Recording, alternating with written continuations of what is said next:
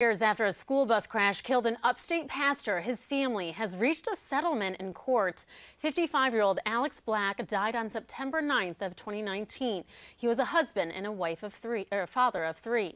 Ulysses Gary, a school bus driver from Lawrence District 55, crossed the center line on Highway 101 and crashed into the pastor's car. Investigators say Gary had been scrolling through on Facebook seconds before the collision. He pleaded guilty to involuntary manslaughter last December.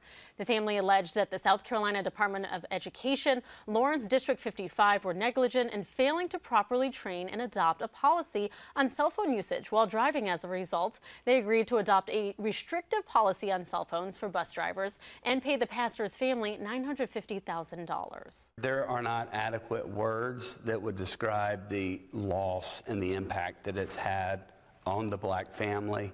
I think the biggest thing that happened in this case is changing the policy in Lawrence 55 to ensure that bus drivers in Lawrence 55 know it's not okay to use your cell phone at all while driving a bus. The superintendent for Lawrence District 55 extended condolences to the family and said the new policy will take effect on September 19th.